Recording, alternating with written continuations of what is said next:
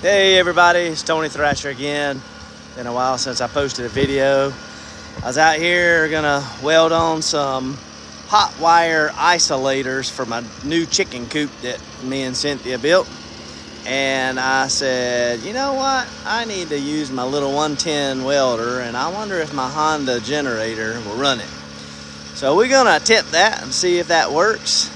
It says 115 volts at 20 or 25 amps. That's about 2,300 watts, but that's probably, I'm guessing, at max setting. So I'm not gonna run it at max setting. I just need these I'm gonna weld some nuts on these isolators. Pass this off to Cynthia and I'm gonna show you what I got.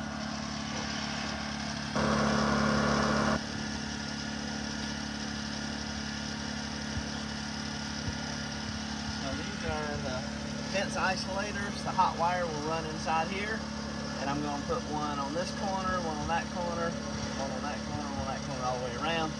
We'll have a hot wire run around it, and we will charge it with that solar fence charger.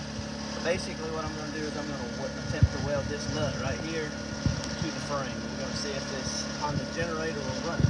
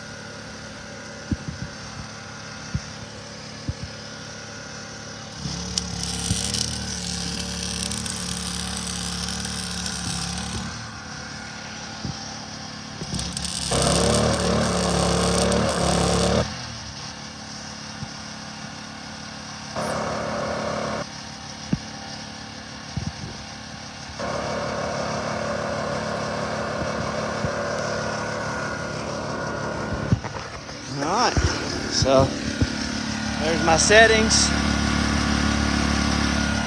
Little Honda 2000i. And there's the weld. So what I'm looking for is just for that isolator to be able to be screwed in, replaced, and locked down with a locking nut. That's it. It did work. And there you go.